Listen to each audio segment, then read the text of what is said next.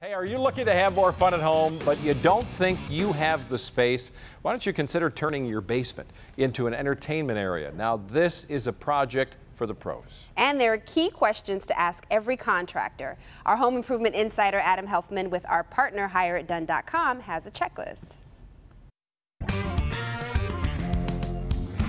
So the renovation business is heating up, and homeowners are planning their big projects for the year.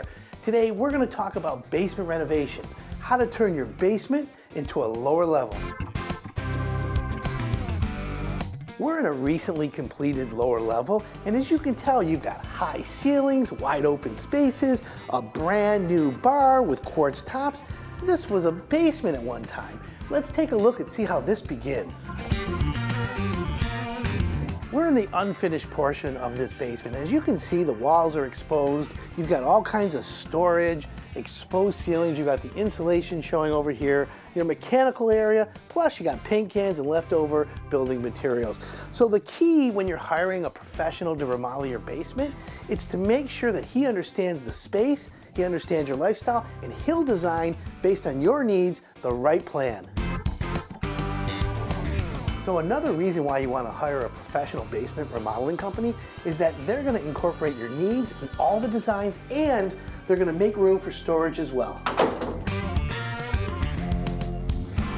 One important note that you need to know when you're finding a basement remodeling contractor is that they must be knowledgeable in the right building materials. For example, this looks like a regular piece of base molding, but it's really made out of cellular PVC. And as you can see down here, it's installed. It looks just like wood. And guess what? It's mold and mildew resistant. Additionally, take a look at this floor. It looks like hardwood, but really, it's a luxury vinyl plank. And just like the trim, it's mold and mildew resistant. Oh, and I forgot to mention, they're both waterproof. So now that you've decided to invite a few contractors into your house, let me give you a few questions you must ask every one of them.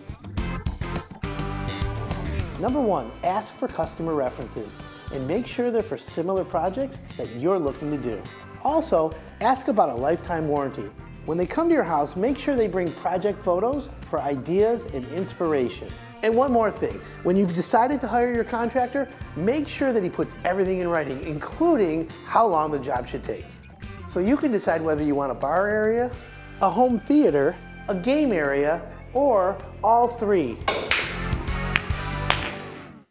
No wonder some people have trouble getting the kids out of the basement. Come on, that's great looking I wouldn't place, leave. huh? Adam Helfman is here from HireItDone.com, and you know, you think about this idea of going into a basement. Mold and mildew are often a problem in a basement, right? Yeah, and they can really turn into an they can turn a comfortable living space into something not good. Well, if you're going to invest in your lower level, you might as well make sure that it resists any outside forces that are going to ruin it. So what do we think of first? Okay, so today we brought a sample of a basement wall that is inorganic material, so it's mold and mildew resistant, and that's the theme throughout everything. So this right here.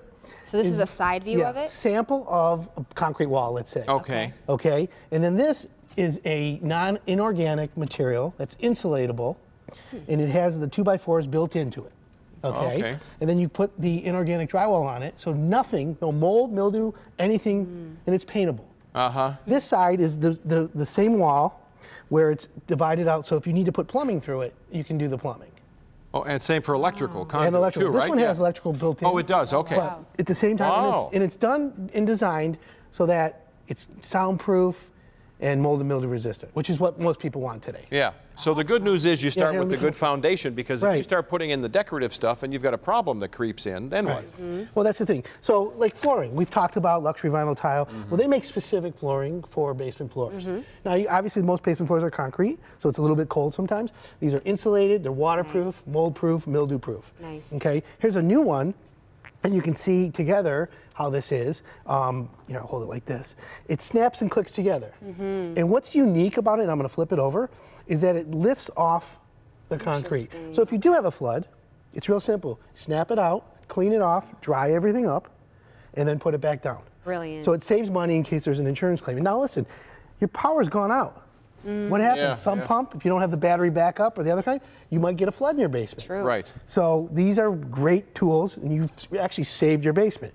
Trim, this is PVC molding. Looks just like wood, can be painted, but looks great white. Most people choose that color. And I've had this problem, so a little water comes in and you've got a baseboard that's out of wood. And even though the floor is fine and you save the basement, the wood is shot. That's right. Right. Yeah. So here again is what they show. This is called Silver Glow, which is the wall panel, and you can see it resists mold, mildew. If there's any moisture, it reflects the heat, keeps everything nice and easy. So here, basement, the poles, stanchion poles in the basement. Everyone wants to know, how do you get rid of them? What do you do? Well, here's a beautiful way. It's PVC, it's inorganic. You can surround your poles any size. Are these various pieces of molding, or is this like a kit? It's a kit. Oh, it is? Yeah. And so it comes with that. So when you want to remodel your basement and you want to do it right, you got to think of that unplanned event, which could be a flood. This is the way to go. You really got to think ahead, think of everything that could happen. This is great information, Adam. Thank you. All right, so we know that you're going to be hosting our on Facebook, right? Yep. Right after the show? Facebook Live. This is going to be Facebook Live, Local 4's Facebook page. Tell us, what are you talking about today? Okay, so we're going to give everyone the do's and don'ts and 4 things everyone needs to know about basement renovations, turning your basement into a lower level. And for everyone that lost their power, have wind damage, shingles blown off, siding, we're going to give you tips on what to look for and how to get it fixed quickly. This is awesome. Good stuff. This is awesome. Well, we encourage you guys, our viewers, to join the conversation with Adam after the show. Go to facebook.com/Local4, that's the number 4. This is great. And then ask him questions. We can get it all together. This is the perfect time to start thinking about all of this. And if you're looking for a contractor to perhaps remodel your basement or some other project, visit hireitdone.com. All of their contractors are pre-screened.